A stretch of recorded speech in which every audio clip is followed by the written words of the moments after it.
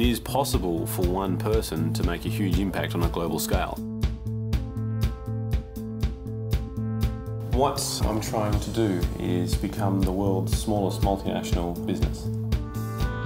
The idea is to establish a global presence in Paris, London, Tokyo, New York, San Francisco and here in Sydney.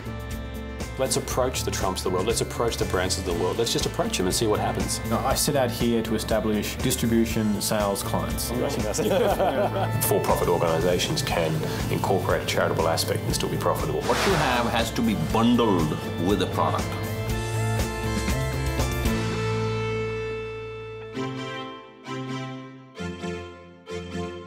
I see each person that says no or not interested as one person closer to the person that's going to say yes. Brilliant. We've got a distributor. Sebastien is the most incredible person I have met in a long time. I've had an article published now in Reuters and Forbes, as well as about 200 other articles. A week ago, this whole project was still conception and ideas and things. 2 weeks ago, it didn't even exist. This is a challenge, and the fact that it's difficult, the fact I've got 4 weeks to achieve this, is what really drives me. I'm going to throw everything I've got at this.